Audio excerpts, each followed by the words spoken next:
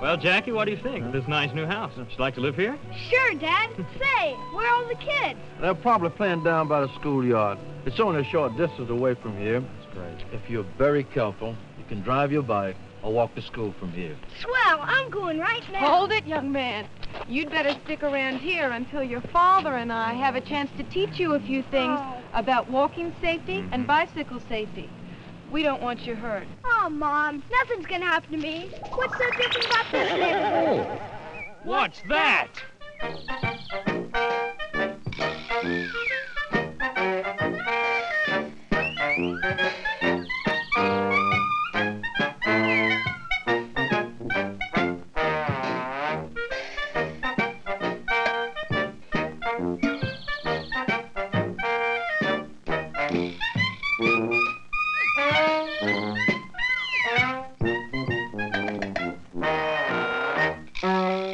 The animal comes with the house?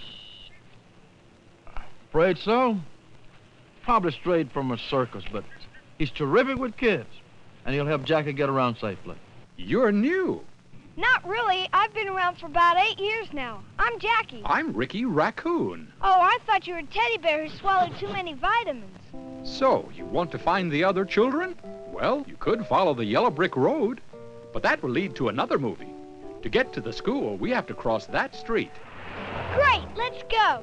Jackie, stop. Your mother's right. Always cross the street in marked crosswalks or at street corners only. And when you get to that spot, walk only with the traffic signal or at the direction of a police officer or school patrol.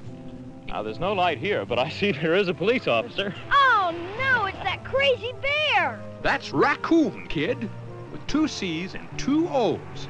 And while you're waiting, always stand on the curb, not in the street. Before leaving the curb, be sure the way is clear. Stop, look both ways, watch for turning cars. When you do start across, walk fast, but don't run. Stay alert for cars, which may suddenly turn into the street. Watch how you walk if the pavement's wet or uneven.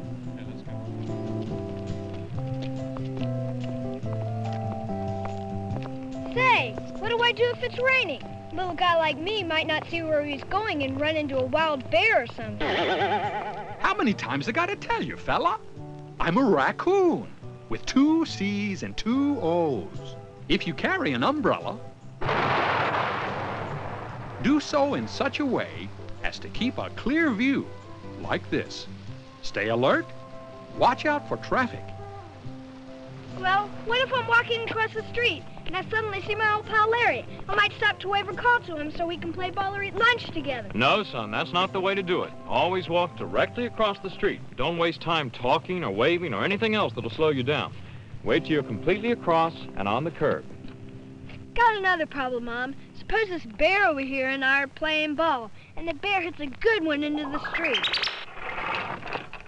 That's Raccoon, kid. Raccoon, bear, bear, raccoon. You think you got it? Yeah.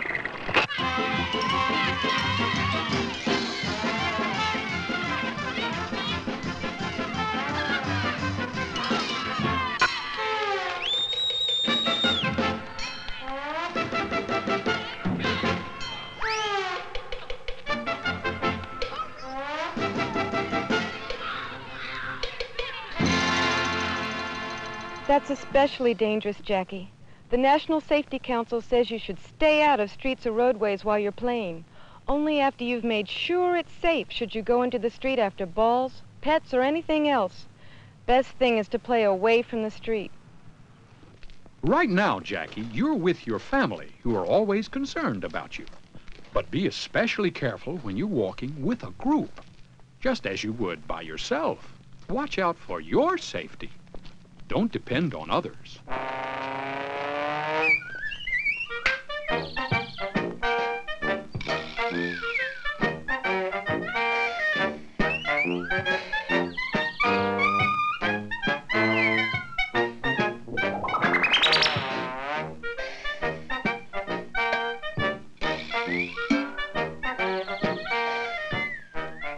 Stop. Here's a driveway. Always watch for cars backing out.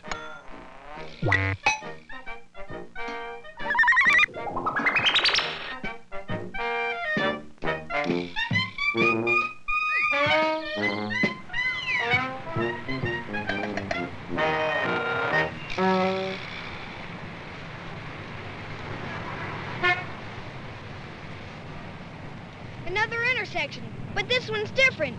There's a traffic light. That's right, son. You know, the red at the top means stop, green for go at the bottom when it's safe. Yellow is a warning. It's that way for cars and for us walkers. Here's a special danger. At many intersections, cars may keep moving past a red light after stopping if they are turning to the right. That means that you, the pedestrian, have to take even greater care. The car should stop for you, but look out. Little people are sometimes hard to see.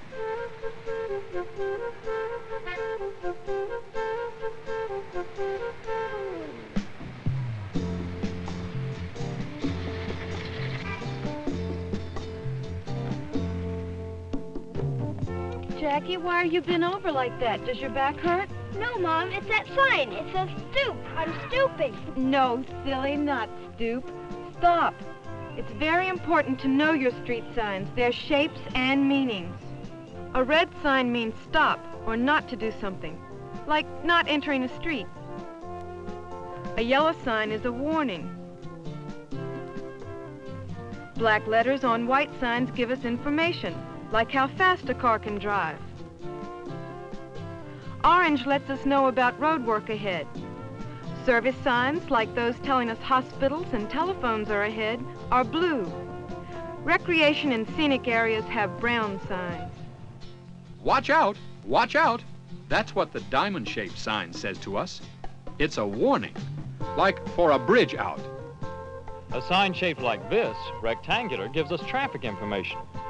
This kind of rectangular sign contains information on where to go.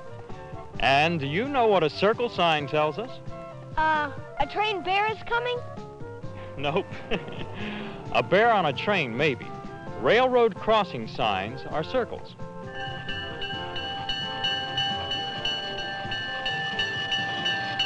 My mummy always said I was a raccoon with one N. A school sign is five-sided. It lets you know there's a school up ahead. And here we are, Jackie. At last. But what happens when I go back home? And it's dark. The best clothes to wear at night are ones that are white. Or try to carry something white, light in color, or something that reflects light.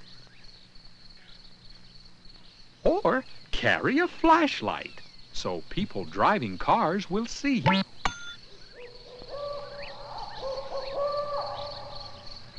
And when you cross the street, cross where there are street lights so you and the car drivers can see each other. Day or night, if you come upon an area where there is no sidewalk, walk on the left side of the road. Walk on the left side. Don't worry. This looks like a real friendly neighborhood. I could get a ride home with someone. Did I say the wrong thing? Yep. Jackie, there are a lot of lonely people who sometimes look for young people like you to be their friend. But some of these people may not be nice. They may even try to hurt children. So you must never accept a ride from anyone unless we've already said it's okay. Even if he or she offers you candy or says your father or mother said you should ride with them. No thanks. Well, you look kind of tired. Why don't you get in? No thanks. Even if they say you said it was okay? You know we wouldn't ask anyone to pick you up without telling you first. You remember that? We'll remember that. Of course, you could drive your bicycle home, Jackie. What There bicycle? are no bicycles. Those bicycles. Great, let's go! Have you checked over your bike, Jackie? Just barely, Mr. Bear. Well, first get a bike that fits you. Be sure you have your bike in good shape, thoroughly and regularly checked, especially the brakes. Have a horn or a bell, a basket to carry small things, a light on the front and rear, and reflectors all around. Okay? Okay.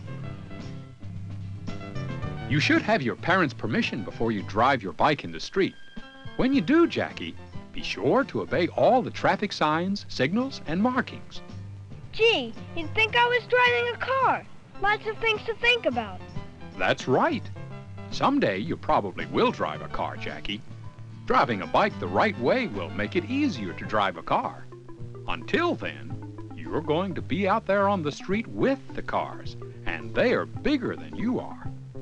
So, be certain to drive your bicycle on the right with the traffic and drive in a single file. Remember, walk on the left, bike on the right. Whether you're driving your bike or walking, be sure you go directly to or from home by the designated safe way to go. Don't walk or drive through other people's yards, in wooded areas, or unfamiliar places. The National Safety Council says that over half of bike accidents occur at intersections, so be especially careful here. Cross with care. Get off your bike and walk it across using the crosswalks.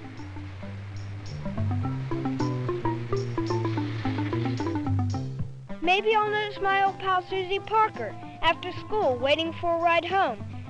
So maybe I'll be thoughtful and give her a ride home on the back of my bike. Not smart, Jackie boy. That's the way boys and girls hurt themselves. Your bicycle was built to carry only you. While you're riding, use hand signals to let others know when you are turning or stopping.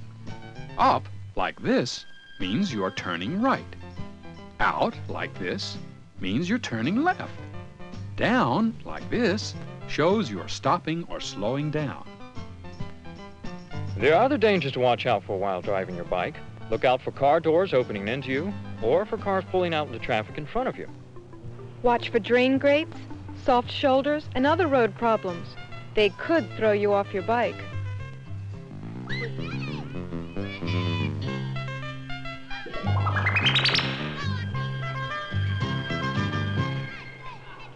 So many things to think about. Maybe I just won't go to school after all. Or I could ride a bus or get in a carpool, right? You're important, Jackie. We want you alive and healthy. Even if you're waiting for a bus, there are valuable rules to remember, like waiting on the curb or in a safety zone. Be sure the school bus driver knows if you need to cross the street after getting off the school bus. Walk about 12 feet ahead of the bus and look at the driver.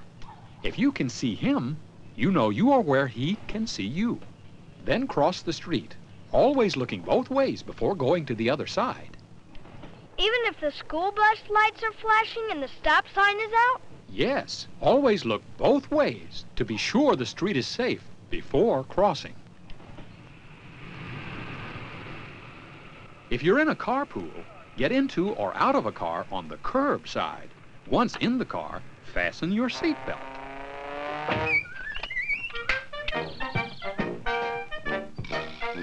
A lot of these rules are just good old common sense, Jackie. Think before you go into the street. Think before you get on your bike. Think, and don't accept a ride with a stranger.